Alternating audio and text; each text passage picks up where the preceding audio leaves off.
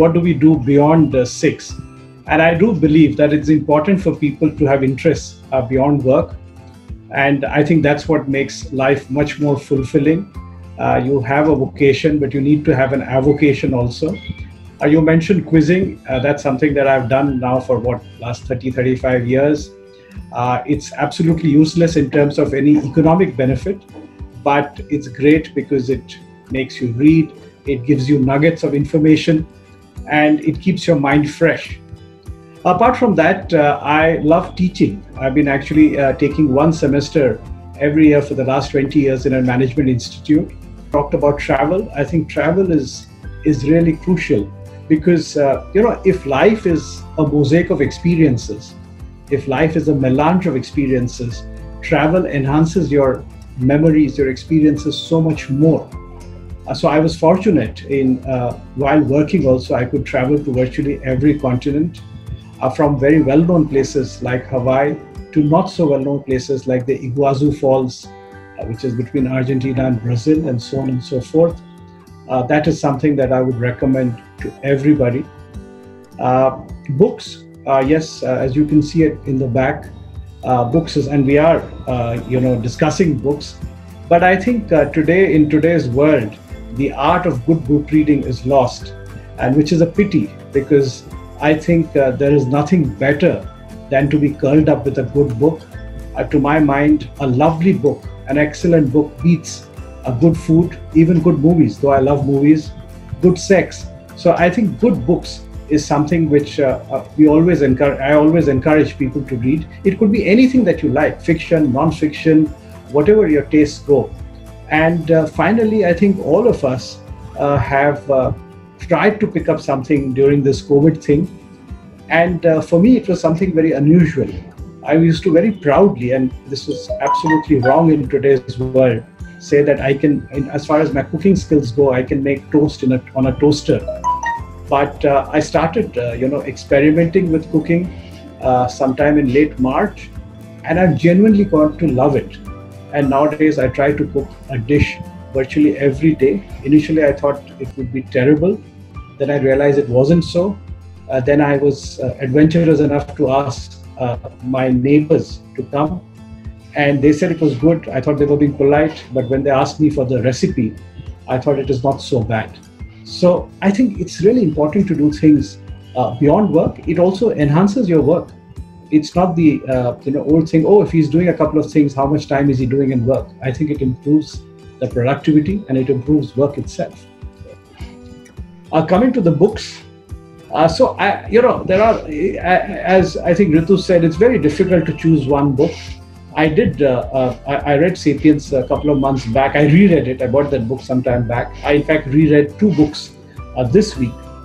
I'll start by giving a quotation from each of the 2 books I reread this week and then come to Sapiens because I thought they were very interesting. And the first one was a book by John Sculley. John Sculley was the CEO of Pepsi, and then he moved to Apple computers. And he wrote a book from Pepsi to Apple. And he talks about the fact that Steve Jobs, who was the then CEO of Apple, was trying to woo Sculley and invite him to Apple. And Sculley was saying, yes, Apple at that time wasn't the Apple of today. And Sculley was kind of thinking, etc. And, for him, it was a zero-sum game. If Pepsi does well, Coke does badly. And he was thinking in terms of business and market share. One night, Steve Jobs called him and said, hey, John, do you want to sell colored water, which is Pepsi? Do you want to sell colored water for the rest of your life? Or do you want to work with me and change the world? And I think Sculley says that hit me. And of course, he left Pepsi, joined Apple, worked with Steve and did some insanely great things. But I wanted to focus on that quote because I have used variations of that myself when I've wanted colleagues to join me by trying to show a higher purpose, by saying that, look, there is much more that we can do. And that's why I love that quote that, Steve Jobs gave to Sculley. So that was the first one. The other book I reread this week was a book called English August by Shumone Chatterjee. A favorite of mine, but after many years, I just leafed through it and I was reading it. And again, there's a quotation, and this is on the last page. The hero of this book is a guy called Agastya Sen, called English August. And he joined the civil services. He was confused, and he was finally said, look, this is possibly not for me. And when he was kind of leaving Madana, where he was posted, he was reading another book. And this was a book by a Roman emperor called Marcus Aurelius. And Marcus Aurelius wrote a book called Meditations, which is really sayings to himself when he was fighting these wars with the barbarians. And Marcus says that today I have got my perplexities out of myself. I have actually got myself out of my perplexities, for they lay within, they lay in my outlook. What it means is that we sometimes feel confused, we sometimes get perplexed, we sometimes don't know what to do. But a lot of the time, it is in our thoughts, in our outlooks, if we can kind of understand, that which is making us confused internally, you can get a solution. And I've used this myself. Sometimes you want to curse the world, you want to curse the company, you want to curse your bosses, you want to curse your colleagues, you want to curse your subordinates. But a lot of time, the perplexity, the complexity is within, it's in your outlook, it's in your thought. And if you can kind of try to understand that, you will arrive at answers. And I have done that myself. So this quotation is not just a quotation in itself, but a quotation I've used myself by saying, hey, if you are perplexed, if you are confused, if you are worried, understand it from within, understand it from your outlook, and see if you can find ways out. Again, a great book. The book is very interesting, but I just wanted to quote this quotation from this book. The book that I'm going to talk a little more about is Sapiens by Harari, a very well-known book. I think the subtitle of the book is here. The subtitle of the book is A Brief History of Mankind. It talks about mankind from really the Stone Age to the 21st century. He makes a lot of interesting arguments, many of them provocative, some of them one may not agree with. But I'm just going to, in the interest of time, speak about just 3-4 of them. And one of his main theses is this. By Sapiens, he talks about Homo sapiens, that means he talks about us. He says that we rule the world because we are the only kind of people who've been able to believe things that don't exist in real life. What does he mean? He talks about things like religion. He talks about things like myths. He talks about fantasies. He talks about nation state.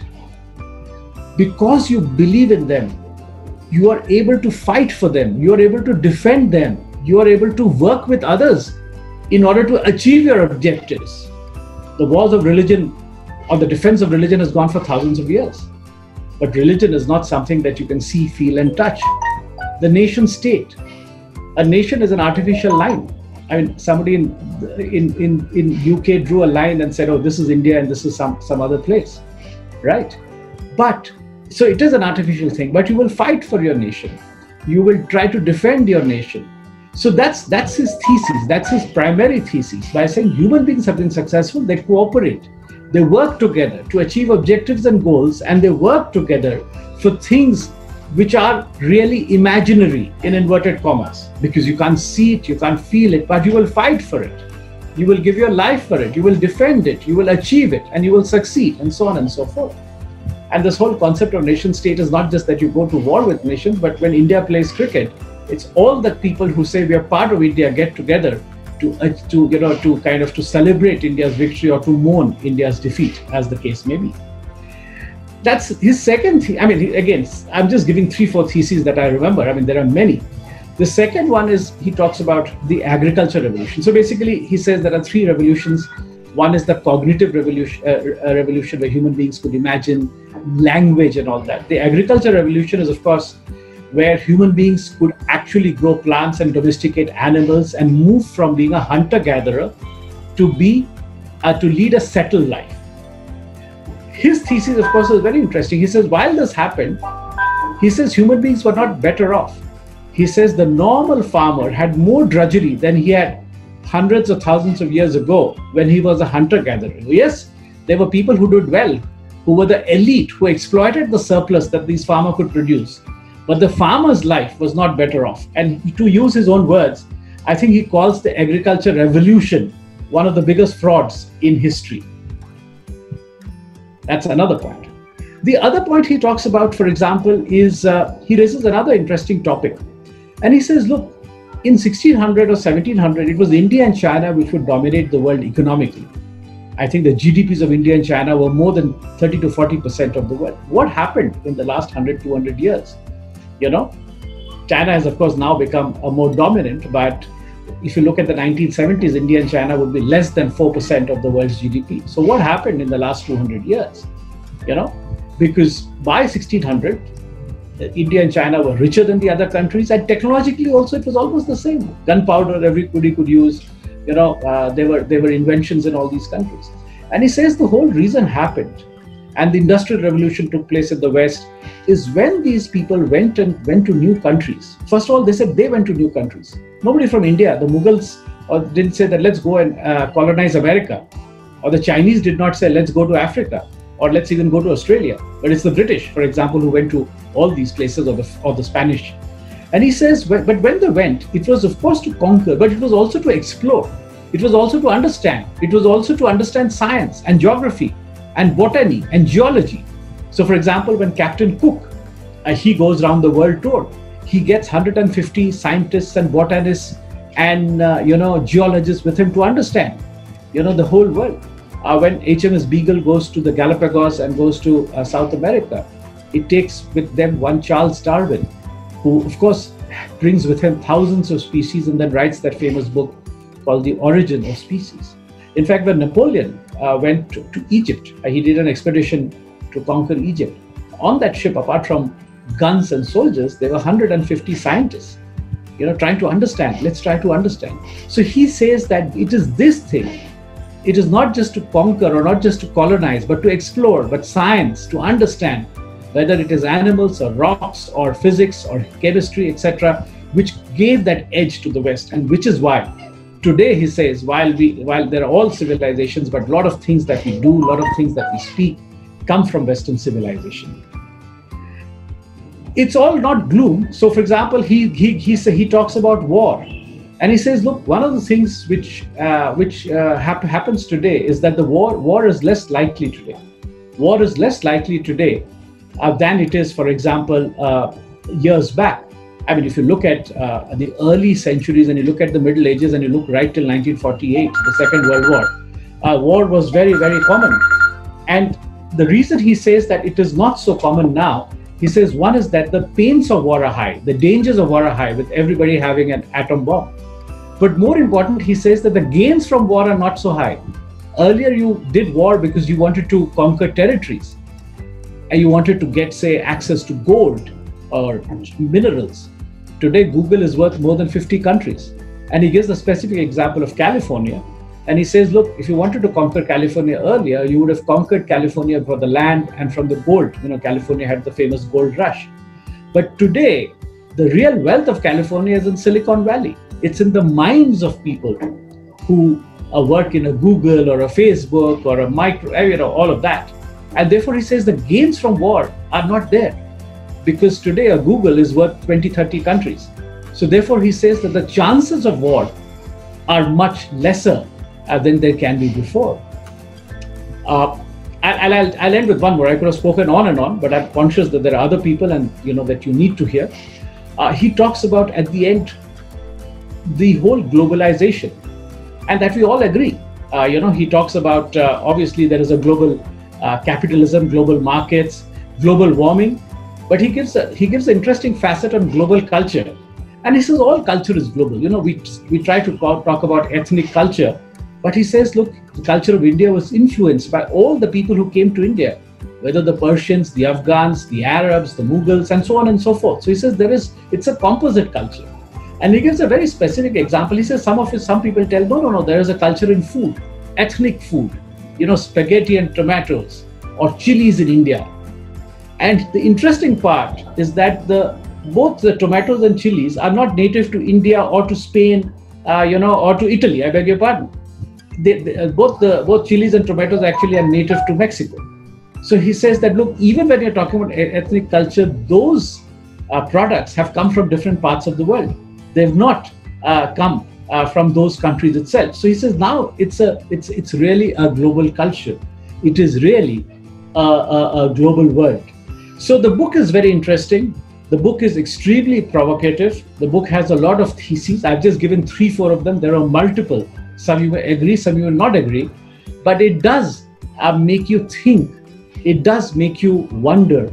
And it does make you figure out about what's going to happen. And he concludes by saying, look, today, it's we talked about man, and we talked about how man triumphed over other animals, how man triumphed over the Neanderthal. But today it's the bionic man.